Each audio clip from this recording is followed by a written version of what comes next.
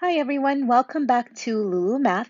This video is on multiplying a monomial by a polynomial, and we are going to be using the distributive property to do so.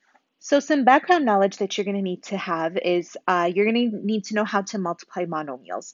So if you need a refresher on that, make sure you check out that video as well on Lulumath or at the YouTube channel. So in this example right here, it's asking you to multiply 3 by the quantity 2x plus 9, okay? So we're going to use the distributive property in order to do this. So in this example here, we're asked to multiply 3 by the quantity 2x plus 9. So essentially what it's saying is we need to have 3 sets of this 2x plus 9. So pretty much I've got 2x plus 9, we've got one set, and then a second set, and then a third set. So altogether, when I put my like terms together, 9 plus 9 plus 9 is 27, and then 2x plus 2x plus 2x is 6x. So my answer would be 6x plus 27. But here's the thing. You're not going to want to write this out multiple times. Let's say, for example, this number here was a 10 instead of a 3, or 100 instead of a 3. You're not going to write it out 10 times or 100 times. Also, sometimes the monomial on the outside that we have here isn't always going to be a single number. Sometimes it's going to have a variable, which is going to make things a little bit more difficult. So this is where we're going to use the distributive property, where we are going to multiply the monomial through to every term in the brackets or in the parentheses, okay? So let's go ahead and write this example down again. So it's 3 multiplied by 2x plus 9. So I'm going to take this 3 on the outside right here, and I'm going to multiply it through to every term.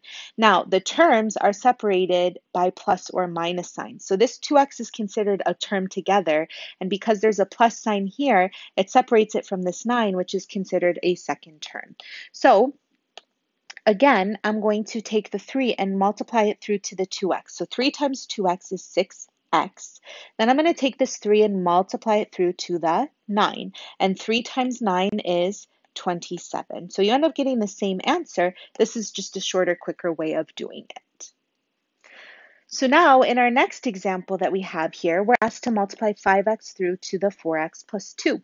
So don't forget that when you multiply monomials, you need to add exponents. So first I'm going to multiply 5x through to 4x. So when I multiply 5 by 4, I end up getting 20. And then I've got x to the power of an invisible 1 multiplied by x to the power of another invisible 1. So I get x to the power of 2. A common mistake that people will make is that they will not include this squared here, and they'll just say 20x, which is not right. And we'll talk about why that's not right in a couple moments as well. Now distribute the 5x through to the 2 as well. So 5x multiplied by 2, 5 times 2 is positive 10. And then there's an x here, there's no x's here, so there's a single x here. And this is my final answer. Now really quickly, if I were to do this 5x times 4x plus 2, the incorrect way that we just talked about, if you notice in our brackets, there are no like terms. The 4x is different than the 2. But if I were to multiply the 5x to the 4x and accidentally say 20x, this is a no, this is a big no, and then multiply the 5x through to the 2 and I get 10x, then you end up with like terms, which is incorrect because these were not like terms to begin with. Okay, so this 20x squared plus 10x is the correct answer. Okay, in our next example, we are asked to multiply this negative 4x through to this 2x squared minus 9x minus 15. Now, if you notice, this time we have a monomial and it's being multiplied by a trinomial. There are 3 terms. This is my first term. Then I see a minus sign, so that tells me I have a second term. And then I see another minus sign, so that tells me I have a third term. Now, one quick note, you can multiply a monomial by any number of terms, any type of polynomial inside your brackets here, and the process is going to be the same. Let's go ahead and do this. So negative 4x gets multiplied to this 2x squared. Now, negative 4x is x to the power of 1. So negative 4 multiplied by 2 is negative 8. Then I have x to the power of 1 multiplied by x to the power of 2. So I get x to the power of 3 because 1 plus 2 is 3. That's my first term. Now I'm going to multiply this negative 4x to the power of 1 through to this negative 9x to the power of 1 here. Make sure that you take into consideration the fact that this is negative and this is negative.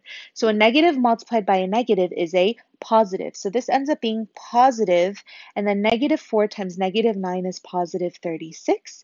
And then x to the power of 1 multiplied by x to the power of 1 is x to the power of 2.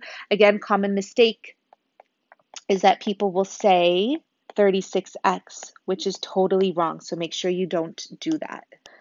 And then lastly, we're going to multiply this negative 4x through to this negative 15. And negative 4x times negative 15, a negative times a negative is another positive. And then I get 60 because 4 times 15 is 60. And then there's an x to tag along. And this right here is my final answer for this question right here. In this next example that we have here, we have a little bit more of a complicated question. So we're going to take this 4x squared, this monomial that we have here, and we're going to multiply it through to this 5x plus 3. And we're going to stop multiplying at that point because this set of brackets or this set of parentheses has closed after that 3. Then we have a new monomial that we can see here, this negative 6x right here.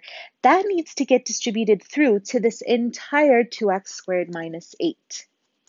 So let's go ahead and try this out and see what it looks like. So I'm going to take 4x squared and I'm going to multiply it through to this 5x to the power of 1.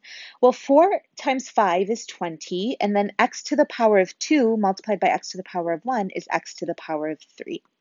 Then I'm going to take the 4x squared and multiply it through to this 3 right here. Well, 4 times 3 is positive 12, so I'll write plus 12. And then x squared is just going to get written down here.